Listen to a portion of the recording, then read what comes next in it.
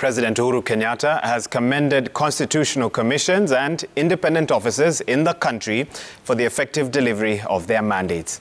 During a meeting with chairpersons of the constitutional commissions and holders of independent offices at State House, Nairobi, President Kenyatta noted that since their establishment under the Constitution of Kenya in 2010, constitutional commissions and independent officers have proven to be key pillars of sovereignty and democracy.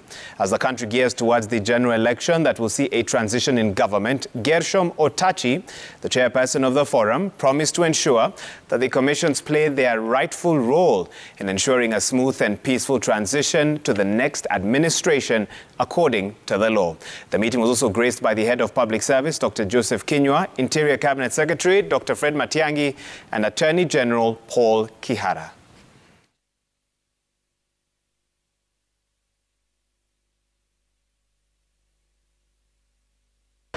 As a forum and as individual commissioners and office, I do trust that you shall use this opportunity of your celebration to also brainstorm on how you can better cooperate amongst yourselves and leverage your shared position as Chapter 15 institution.